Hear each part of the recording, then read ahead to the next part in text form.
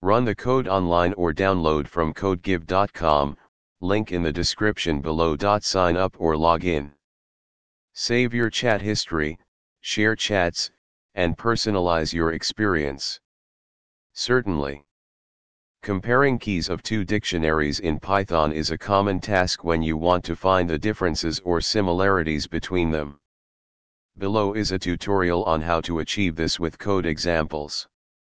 You can compare the keys of two dictionaries using the keys method and then apply set operations like union, intersection, difference, etc.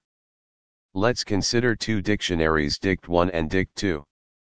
You might also want to check if two dictionaries have the same keys.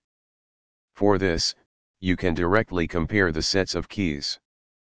Python's keys method returns a view object that displays a list of all the keys in the dictionary.